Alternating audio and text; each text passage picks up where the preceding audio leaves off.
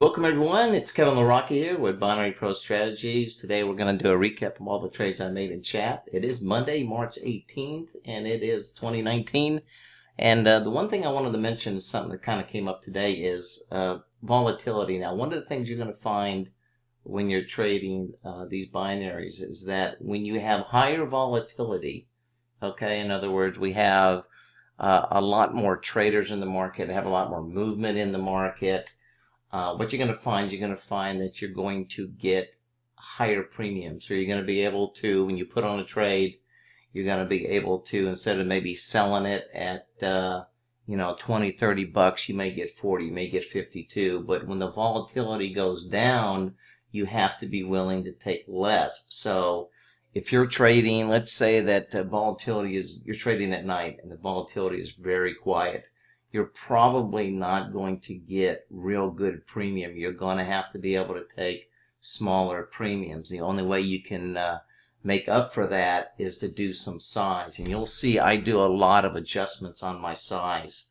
If I feel I have a really strong trade and it looks like I'm going to get some decent premium, then I'll go ahead and I'll put on, more than a one lot. A good ratio, people ask, what's a good ratio? Depending on the size of the account, a 1:3 ratio is good. As your account builds, you can do a 1:5 or a 1:10. That means you're trading basically just onesies. And then when you see a really strong trade, you come in and maybe do a 3 lot. And then you go back down to ones again, come back in and hit it with a 3 lot. And that's going to come from experience. You're going to know when you have a really good setup. When you watch my charts enough, and you understand my patterns, you're going to know what a really good trade is and one that's kind of marginal. And when you get those kind of trades, you come in, you hit it with size. So anyway, overall, market was kind of choppy this morning. I had initial troubles with my Nadex platform. That straightened out.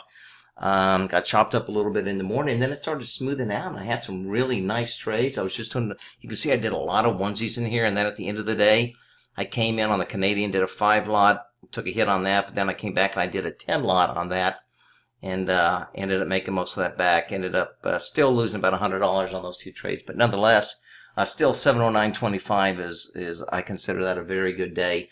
And like I said, we're moving into starting to get into April and May, and those are usually really good months. So I do look forward to seeing some really good volatility.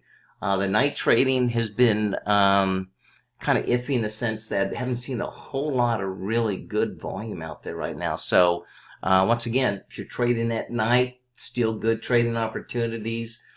You'll just kind of probably have to take a little bit less premium, and that's okay. So that's just the way it is. Either you don't trade or you be willing to take a little bit less. Yeah, you're taking less, you're risking more. So that's why you really want to wait for those really good trades.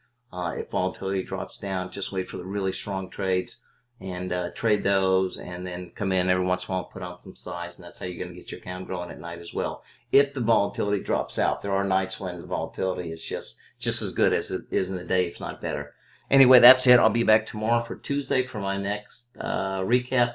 If you'd like to learn more about my my services, you can go to binaryprostrategies.com. I do offer a free fundamental video if you'd like to learn a little bit more about one of my two strategies, which is a core strategy, which I use a lot.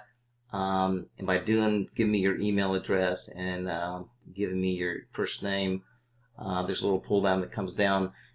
Then what we'll do, as soon as you give me that, then what happens is automatically sends you to a link where you can go ahead and watch that fundamental video. Also, if you have any questions, my phone number's there. You can always shoot me an email if you'd like to do it that way, and I'll be glad to answer your questions. Anyway, that's it. If you like these videos, please give me a thumbs up. Please click the little notification icon. You'll be sure to get an update on any new videos that I have coming out. And that's it. Till tomorrow, y'all take care. Thanks.